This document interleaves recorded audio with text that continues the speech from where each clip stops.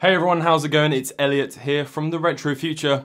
We have a very rare, very expensive, possibly the rarest and most expensive Game Boy I have ever disassembled on this channel. This is a Toyota Game Boy Pocket. This was a Japanese exclusive offer that when you bought a Toyota, you got one of these with it, a Game Boy Pocket in a clear sort of skeleton edition. Now this one is in dire need of a good clean. You can see it's got a load of congealed crud and dust and dirt underneath the buttons and in the speaker. And being that this is transparent, you can see all of the grime that's worked its way in through the, the holes and the openings in the case. It's also got a very scratched screen lens, as well as obviously the screen damage. Luckily we bought a Game Boy Light for £5 and it came with this little Game Boy Pocket, which has a perfect screen. So we're going to take that one out of here and put it in there, and I'll repair this screen and fit it in that one. So we'll keep this nice and original and in minted condition as far as we can. It also needs the screws replaced, and these ones are perfect. So I'm going to be using these ones as well as a bit of a donor.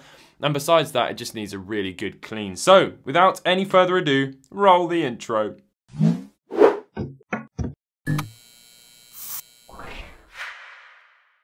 This thing was 15,600 yen, which is about $150, about 120 pounds. I'll put the exact price up on the screen. The inland shipping was 520 yen, which is about $5.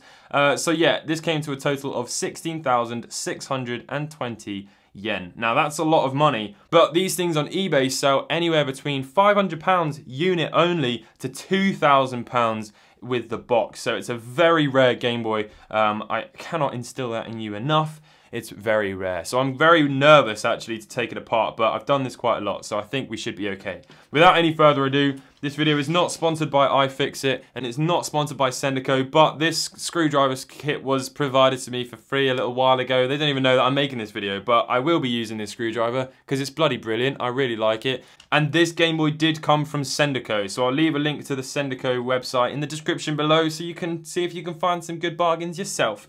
But this is in no way affiliated, sponsored, no money has been received, no bribe, no nothing. Leave me alone. Okay, so there's 6 tri-wing screws that we're going to need to remove from the back.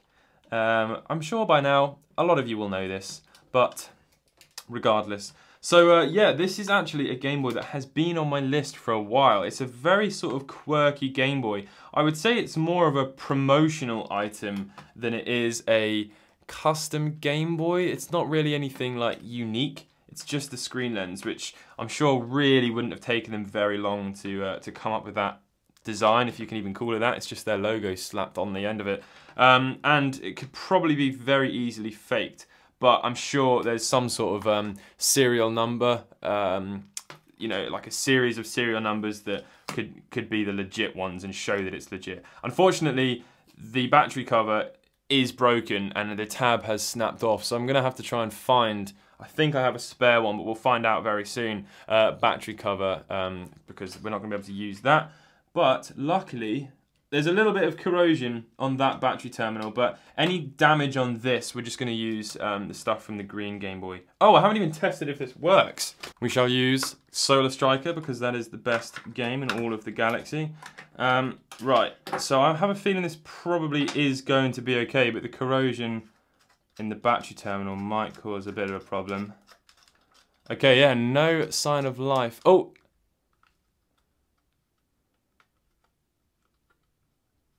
There we go, it does work.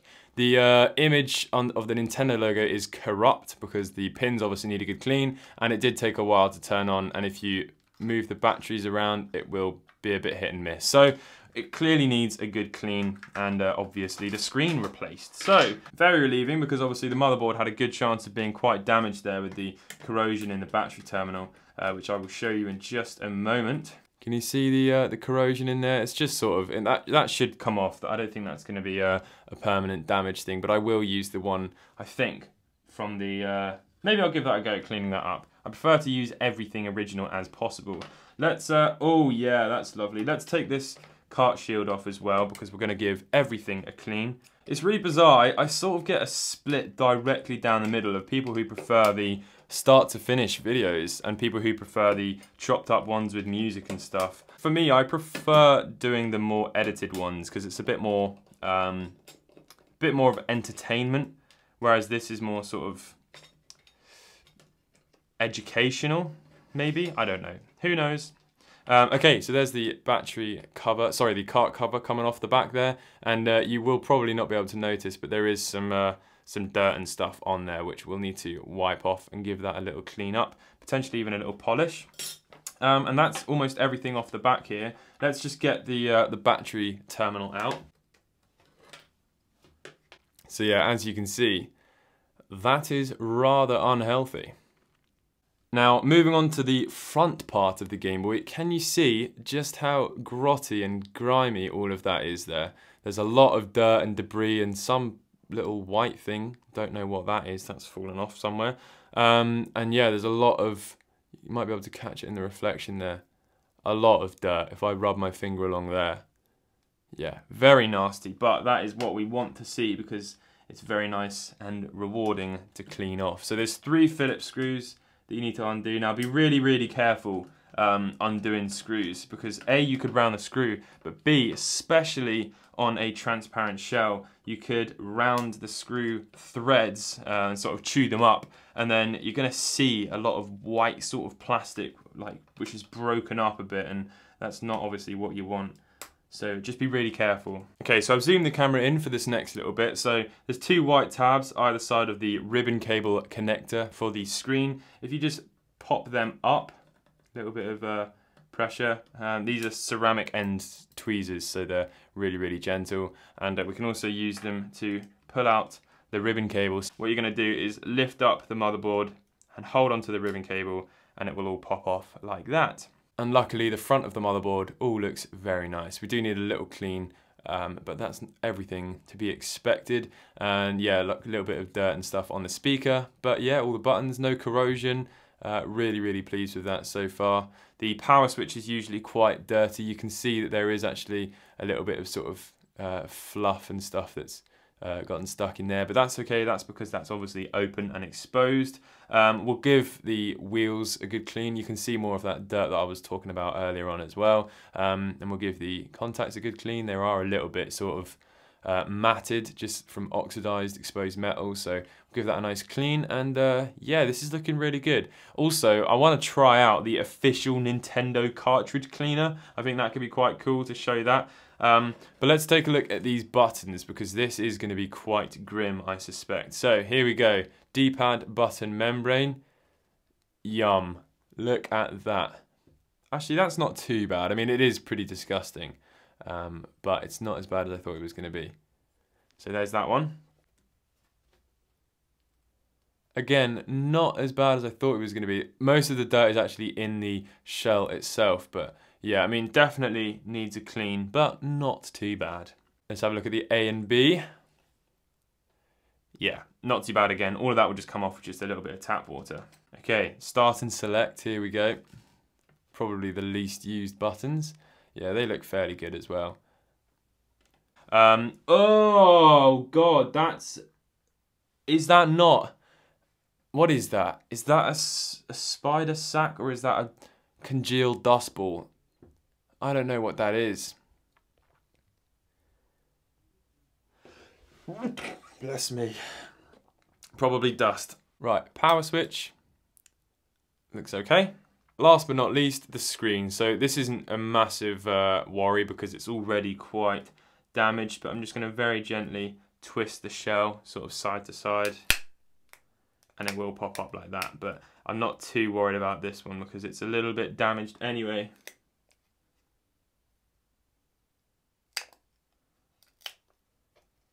That actually does look like it's the rear protective film and polarizer that's burnt, so that's going to be an absolute nightmare to fix, and then you're still going to just have to backlight it at the end because obviously you've removed the reflective film. But here we go, that is the shell all stripped down, so we're going to go give this a nice clean. You can see in there that that is very, very nasty, but I'm really pleased with this so far. It does look like it's going to come out quite nice. The shell is a little bit yellowed, but it's actually not too bad. I think this is going to come out looking really, really nice once that's all, you know, cleaned out and everything. So enough of that. Let's go and put all of this in the sink and give it a really nice soak in some hot soapy water. Then we'll clean up the motherboard and disassemble the green one. I'm going to do that off camera, get the screen out of it, and we'll be good to reassemble. You can see as well, the attention to detail of the clean is going to be quite important in these clear ones. There's a lot of dirt and stuff under there. Probably want to put this in an ultrasonic cleaner to dislodge some of that, but I'm just going to go through with some hot soapy water and then a cotton bud and work my way around it.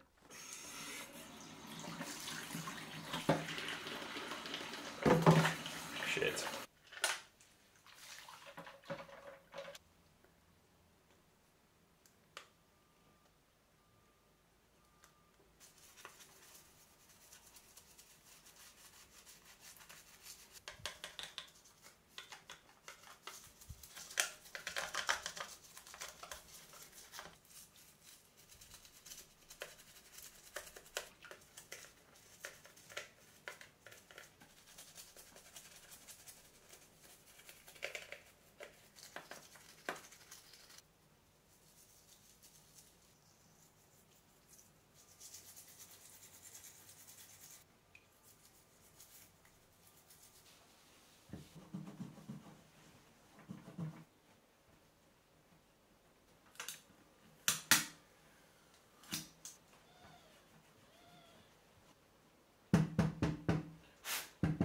So that is everything back from being cleaned, and as you can see, it looks absolutely lovely. It really has come out looking minty fresh. It will smell a lot nicer and there won't be a ball of dust in sight. And as you can see, the D-pad looks really good. We do need to go over just a few little fine details with a Q-tip, but yeah, overall I'm really, really happy with how this is turning out. So what we need to do now is disassemble the green Game Boy, because I want to take apart that Game Boy and take out the screen and take out the screws. You will have also noticed as well that I removed the sticker from the back. I've kept the sticker. If I ever went to sell this, which is pretty unlikely, then I'd put the original one back on. But I have an aftermarket one right here. The other thing I could do is find a good condition original Game Boy and take the sticker off of there. But I'm very happy just having an aftermarket one on here. After all, I will be playing this Game Boy. I play all my Game Boys regardless of how rare they are. So I'm now going to take apart this green Game Boy, and I thought I'll take my watch off. This is a little chronograph, so we can actually see how quickly I do it.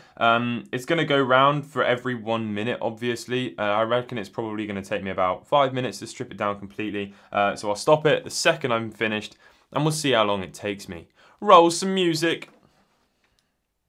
Better put the right tri-wing bit on first. 3, 2, 1, go.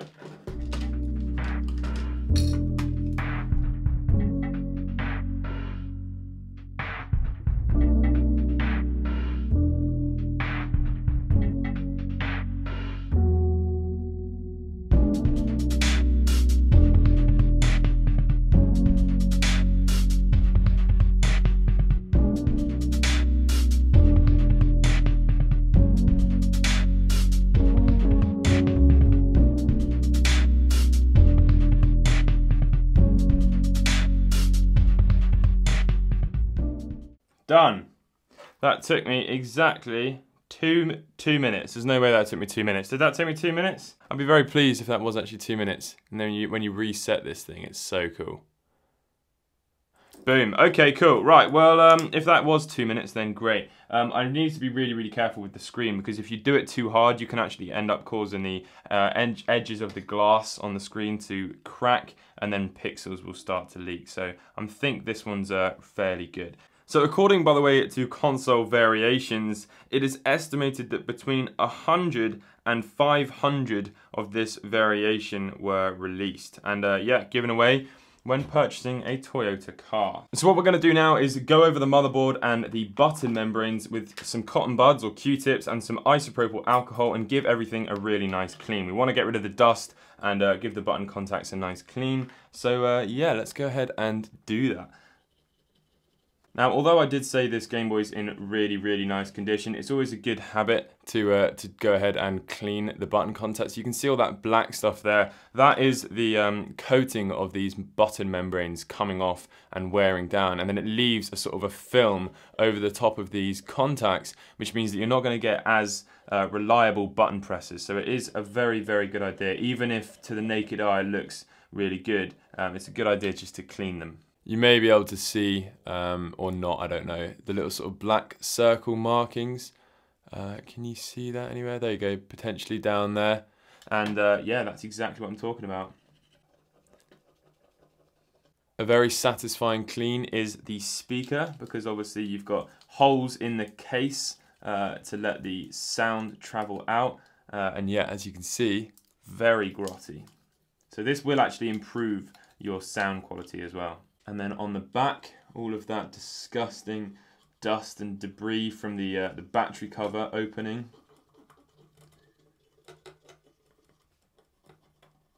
Right, now let's see what we can do to the volume and contrast wheel just to get them working very nicely. So I get a little sort of drip of isopropyl alcohol on the end of the Q-tip and just drop it into the potentiometers, and then I just move them around, and that will actually clean the metal contacts underneath the wheel. I know that's going to be common knowledge to a lot of people, but it's definitely worth noting, and it's a very simple thing to do, which gives you great results. And then I'm going to do the exact same with the power switch. Some people suggest that you should take off the metal cover on the power switch to give that a clean. I think that's a little bit unnecessary. From my past experience, 1 or 2 drops of isopropyl alcohol in there, followed by a little bit of this movement, very, very gently, gives you a fantastic result. It really, really does. So that is the motherboard clean. Now we're going to go over the button membranes. So to do this, I take a little bit of isopropyl alcohol again on a Q-tip, and then just go over the sort of loose top surface of the little black contacts, and that will just remove the sort of shiny film off the top of it. You can see the state of the Q-tip. Now this Game Boy was clearly quite loved, so a lot of the plastic on the D-pad and the action buttons and the power switch has worn down and scratched up a bit, but I'm not going to be replacing the buttons. The danger of doing replacing everything is the only thing you're going to have original is the motherboard and the shell. So these are all of the original buttons. As I said, I will be using the new tri-wing screws from the green one, but the regular screws, the Phillips screws, are all going to be the original ones. So the very final thing I want to do is just go over the inside of these button wells. I'm not going to be using any sort of isopropyl alcohol. It's just going to be done dry because it is already loose from the time spent in the hot soapy water. So just giving it a nice rub will make it come off. So it's definitely worth doing, especially on clear shells.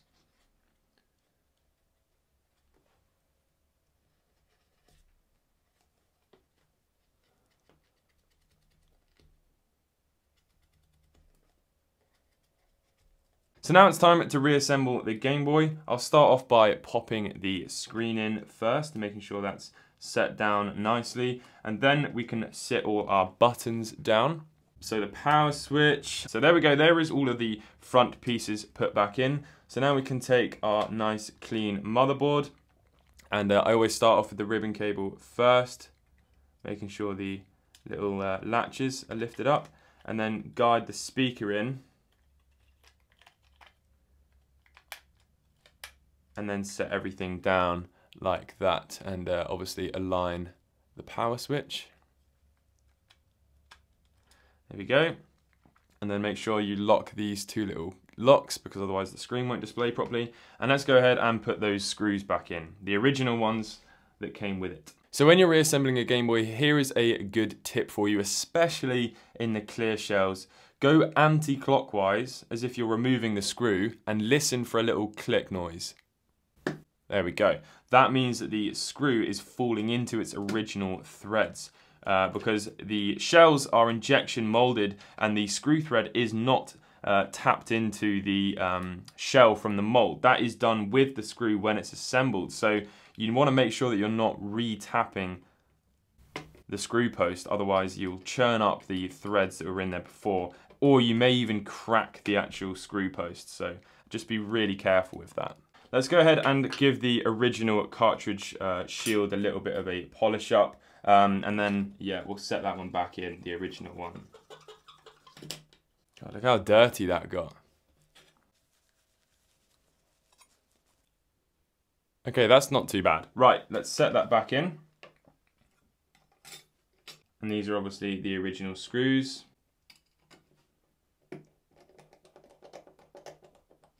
Okay, now before we close it up, let's take another Q-tip and some more isopropyl alcohol, and we'll quickly clean up the battery contacts here.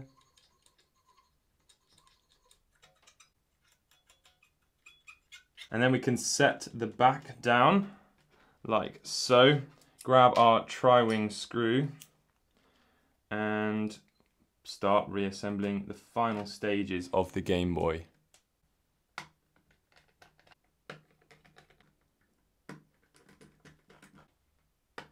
Oh my goodness. Right, we're pretty much there. I'm gonna go and grab a brand new microfiber cloth and some Mr. Sheen. Oh yeah, that's absolutely lovely. This really does feel like an OG Retro Future video now, doesn't it? Okay, so let's remove some of this sticker residue that we've got. We've got some going across here. There's some from the battery compartment down there, and then there's also some from obviously the original label. So let's see what we can do to that. Don't really want to use isopropyl alcohol because it can ruin the finish of the transparent shell. There we go.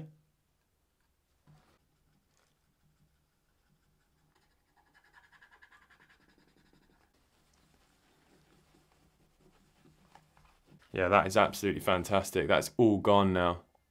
Very, very pleased with that. Okay, so let's quickly clean up this battery contact with a bit of isopropyl alcohol. Lovely, look at that. Okay, where's our batteries? Chuck them in. Awesome. Okay, and then last but not least, the sticker. Okay, here we go. Absolutely perfect. So there we go, the Toyota Game Boy Pocket has been restored to its former glory, and the only thing that is no longer the same is the screen, the tri-wing screws, and the sticker on the back. Besides that, everything is exactly how it was at the start. The battery cover is still broken. I need to track down a new one of those. I'll get an original one because they do float around on eBay, and obviously I'll just keep this stuff all together as well as the sticker, just for the sake of completion and the tri-wing screws. But yeah, let's quickly turn it on. By the way, if you got this far in the video, leave the word Toyota down below and I'll heart every comment with the word Toyota in it. So let's go ahead and turn it on. The contrast wheel, lovely and smooth, and the volume as well. Perfect. And we'll check the buttons to see how responsive they are. Perfect, look at that. Absolutely spot on. And that's what happens when you clean those contacts and the membranes as well. So yeah, I really love how low-key this Game Boy is. You know, the fact that it says Toyota there. It doesn't look like it's anything too flashy, but obviously between you and me, we both know that it's a very rare little thing. So I think I paid around about £150 for this thing. $150, £120, all in. And yeah, I could sell this right now for triple. So really, really pleased with the result of this thing. Let me know what your thoughts are in the comments section below. Check out Solar Striker, by the way. It's a great little game. And yeah, I really enjoyed doing this video in this sort of style. It's been a lot of fun. Just sort of more stripped back and chilled, and hopefully really nice and in-depth for all of you. So yeah, if you have enjoyed, as I said, leave the word Toyota below. Leave a like, subscribe if you're new, and I'll catch you in the next one. Goodbye.